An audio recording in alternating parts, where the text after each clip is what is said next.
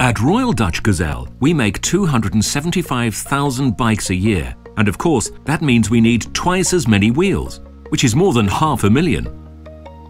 We put these wheels together ourselves in our factory.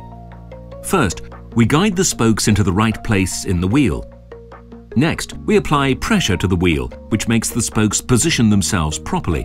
And to be sure of a smooth ride, we tighten the spokes to true the wheel. We keep doing this until we are sure the wheel is perfectly round. The final step, of course, is the tyre. Pump up the inner tube, fit the tyre, and it's good to go.